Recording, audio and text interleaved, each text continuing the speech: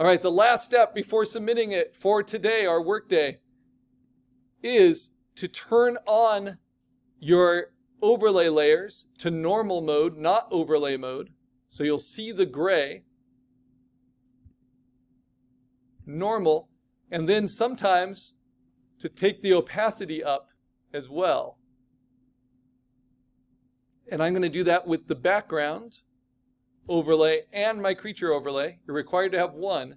Turn it to normal and turn their opacity up so you can see what they're doing. And I have multiples. So I'm going to set them all to normal and turn the opacity up so you can see what they're doing. And the reason I have all this texture overlay on top of it, oh, it's because of my full thing on top of it. So this is what it would look like. And then we're going to save that as a JPEG. So that's what it looks like when you take your overlay layers and you turn them from overlay to normal. If I take them all back to overlay, then it's just showing where my dodging and burning is happening.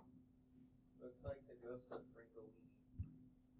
Yeah, it does have a weird spectral image. So then I'm going to say File, Export as a JPEG, but I need to change the name so it doesn't overwrite my other JPEG. Don't worry, your PSD is safe. So I'm going to call this my overlay project. And now I have my two images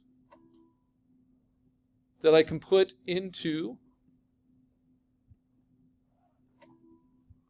Canvas, into the assignment. So how do I post this assignment? I hit reply. I put my name.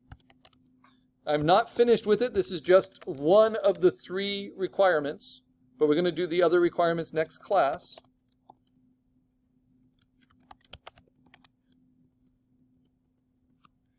And I'm going to put in first, not my PSD, but my JPEGs. The first one I put in is the non-destructive overlay one, so I can see how you use dodge and burn to help match the lighting.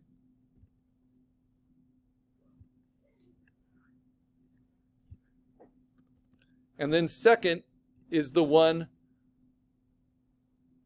where you tried to make everything match with the angle of the anatomy, the angle of the lighting, maybe some texture fills, some image adjustments, whatever it took. All right. And then next class, make sure you hit save or reply at the end. Next class, we will learn how to do these other requirements. And then I'll stop that video and then